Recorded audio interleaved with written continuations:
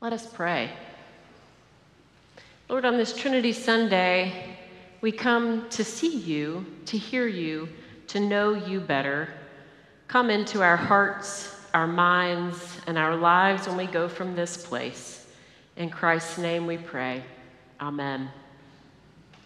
Today, as you see on the header at the front of your bulletin, today in the Christian calendar is Trinity Sunday. Sorry, not about us so much as it is about the Holy Trinity. This is always the Sunday after Pentecost, but it has a really different origin story from Pentecost. If you all were here last week, we celebrated that day so joyfully together.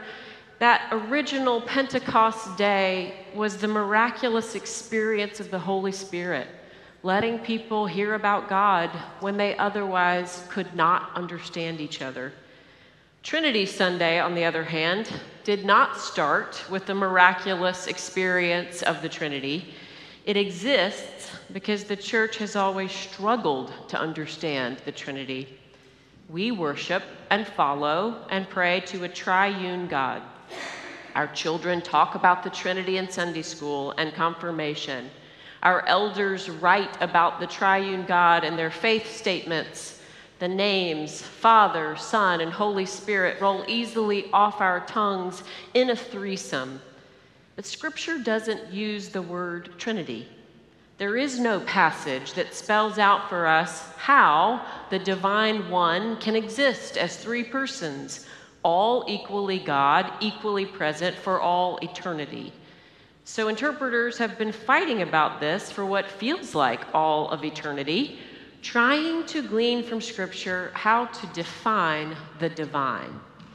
Several times in history, the church split over what it believes about the triune God, Father, Son, Holy Spirit, Creator, Redeemer, Sustainer, Rock, Savior, Friend. That search for understanding of the Trinity has produced a fantastic series of heresies over time. Some of them are that God exists in different modes, like three different personalities. That heresy was called modalism. That each person of the Trinity is only 1/3 God, or God works in shifts, one person at a time. That was called partialism. The Trinity is actually three gods, tritheism. Jesus was never actually God, Ebionitism, or was never actually human. Docetism and Arianism both said a version of that. And that the OG, here that means original God, is at the top of the chain and made or adopted the other two as sub-gods. Adoptionism, Macedonianism, and Arianism again. Nope. All heresy. 3 in 1 and 1 in 3 means amazingly, mysteriously, that God is three persons who are all fully God, fully in the world at all times, inseparable, equal, divine. When we stop to think about that, we see just how hard it is to understand, and why the church fought about it for so long that in 1911, a whole feast day was dedicated to our triune God. That's today. There are only a handful of passages in the whole Bible that talk about all three persons of the Trinity, and today's scripture from the Gospel of John is one of them. As you'll hear, it's a conversation between Jesus and a man named Nicodemus. Nicodemus is a bit of an enigma. Some have made him out to be a secret follower of Christ. Some call him a buffoon who just couldn't get the lessons he was being offered. But whatever his reason, Nicodemus comes to Jesus at night, thus the secret follower bit, to try to understand what Jesus is teaching. Without meaning to create a doctrine, Jesus talks about the three persons of the Trinity. He talks about the kingdom of God, the salvation to come, and the death and resurrection of Jesus Christ, and the uncontainable movement of the Holy Spirit. This reading is a long one. It will end with 2 very familiar verses, but for the others, I invite you to follow along in your pew Bibles if you'd like. Our reading begins on page 93 in the New Testament and continues on to page 94. Hear now the Gospel of John, chapter 3, verses 1 through 17. Now there was a Pharisee named Nicodemus, a leader of the Jews. He came to Jesus by night and said to him, "Rabbi, we know that you are a teacher who has come from God, for no one can do these signs that you do apart from the presence of God." Jesus answered him, "Very truly I tell you, no one can see the kingdom of God without being born from above." Nicodemus said to him, "How can anyone be born after having grown old? How can anyone enter a second time into the mother's womb and be born?" Jesus answered, "Very truly I tell you, no one can enter the kingdom of God without being born of water and spirit. What is born of the flesh is flesh, and what is born of the spirit is spirit. Don't be astonished that I said to you, you must be born from above. The wind blows where it chooses, and you hear the sound of it, but you do not know where it comes from or where it goes. So it is with everyone who is born of the Spirit." Nicodemus said, "How can these things be?" Jesus answered, "Are you a teacher of Israel, and yet you do not understand these things? Very truly I tell you, we speak of what we know and testify to what we've seen, yet you do not receive our testimony. If I've told you about earthly things and you don't believe, how can you believe if I tell you about heavenly things? No one has ascended into heaven except the one who descended from heaven, the Son of Man. And just as Moses lifted up the serpent in the wilderness, so must the Son of Man be lifted up, that whoever believes in him may have eternal life. For God so loved the world that he gave his only Son, so that everyone who believes in him may not perish, but may have eternal life. Indeed, God did not send the Son into the world to condemn the world, but in order that the world might be saved through him." This is the word of the Lord. Thanks be to God. This conversation between Jesus and Nicodemus tells us some good stuff about the persons of the Trinity, even if Jesus didn't mean to teach that kind of lesson. For example, Jesus says that faith in God will require a person to take on a different life from any other faith they've had. They'll have to be born again, if you will, born as followers of a God who doesn't fit into old paradigms of religion and belief. Jesus also tells Nicodemus that the Spirit helps make that kind of faith possible. Just as we heard last week at Pentecost, the Spirit will move wherever it wants. It has the power to enliven someone in faith and draw them into community with God. And Jesus talks about his own divinity here. Without saying, "Hey, Nicodemus, I'm God," Jesus talks about how no one has descended from heaven except the Son of Man, who will also return to heaven. He talks about the divine purpose and action, even if Nicodemus still doesn't understand what he means. God has become human to save the world. We can see why this scripture lands on Trinity Sunday. There's God the Father, God the Son, and God the Spirit. We learn something here about the persons of the triune God. But I wonder whether there's another lesson for us Trinity on Trinity Sunday.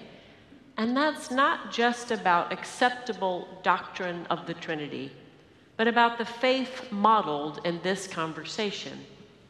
I think Nicodemus is fascinating. He was a Pharisee, so he was a keeper of the orthodox religious practice that Jesus is now saying is not enough for the kingdom of God. Nicodemus comes to see Jesus at night, maybe because he's afraid to be seen with this rabble-rousing rabbi, maybe because he's already a follower in his heart, but he can't go public, maybe because some of our deepest moments of curiosity and vulnerability happen in the dark.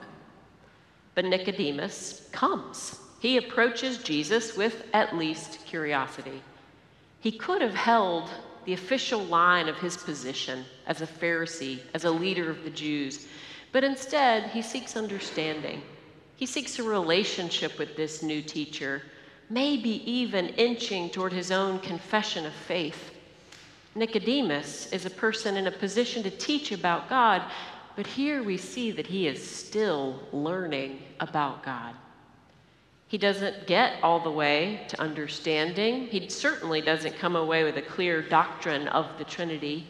Nicodemus has questions.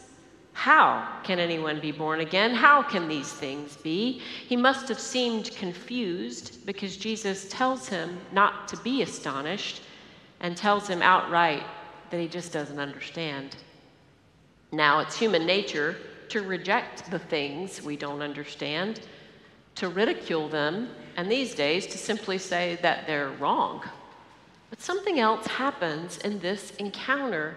Nicodemus stays. He stays engaged. He stays curious. He asks questions. He seems genuinely to want to learn. The conversation ends without what we would call closure. We don't hear a final response, much less an affirmation of faith from Nicodemus. We're left trying to understand, as he surely was, but Nicodemus was somehow changed anyway. Perhaps it was the power of that unpredictable Holy Spirit. Perhaps it was the power of love Jesus spoke. God so loved the world that God became human to save it. When Nicodemus appears again in John's Gospel, he seems to express faith. He is advocating and caring for Jesus. Later, in chapter 7, temple authorities, those are Nicodemus's own peers, will come and arrest Jesus and take him away. And in that moment, it is Nicodemus who speaks up against them to say that Jesus should get a hearing before he is judged. And then, at the end of Jesus' earthly life, after his death on a cross, this teacher, Nicodemus, will come to the tomb with spices to anoint his body for burial. He comes to learn at the beginning of Jesus' ministry. He speaks up for Jesus when he's under threat, and he takes on the most intimate role of care at the time of Jesus' death. I don't usually list points in sermons, but I'm going to today, because as I reread this conversation between Nicodemus and Jesus this week, I heard three very clear reminders that I needed. I offer them to you all as well. The first is that we're still learning about God all the time. Doctrine can help connect us across time and geography. It can give us a vocabulary and keep us in the road in a topsy-turvy world. But we need to come to God with our curiosity, with our open minds and our hearts hoping to be changed. Theology, that is, words about God, is often defined as faith-seeking understanding. Notably, there's no word for the end of that journey. It's the work of a whole life of faith to seek understanding. The second reminder is to keep ourselves open to the mystery of the divine. Nicodemus never got hard and fast explanations. He never fully understood God or Jesus or the Holy Spirit, but he was able to trust their divine work anyway. He didn't reject the divine power because it was beyond him. He seems to have understood that it was beyond him because it was divine. In one of his most quoted teachings, Augustine wrote, "Si comprehendus, no est Deus." Roughly translated, this means, if you understand God, what you understand isn't God. On this day, that became a church day because of people defending their understanding of our triune God, in a world determined to throw out what we can't explain, may we never forget that God is bigger than we are, beyond our understanding, and may we experience that mystery as divine. And finally, this old conversation reminds us that whatever else we ascribe to God, God is love. The identity of the divine is love. The purpose of the divine is love. The action of the divine is love. For God so loved the world that he gave his only Son, so that everyone who believes may not perish, but may have eternal life. Indeed, God did not send the Son into the world to condemn it, but in order that the world might be saved. In a few minutes, we will sing together one of the great hymns of our faith, written in 1747 by Charles Wesley. You current and former Methodists rejoice.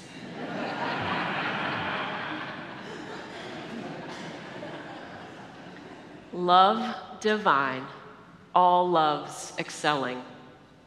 We will sing together to the God who is love divine, the joy of heaven to earth come down.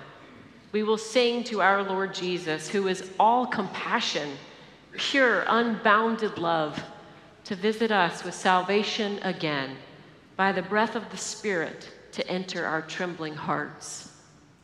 Perhaps our miraculous experience of the Holy Trinity will happen today, as we remember that we are still learning about this wonderful mystery that loves us beyond our understanding. Thanks be to God, Father, Son, and Holy Spirit. Amen.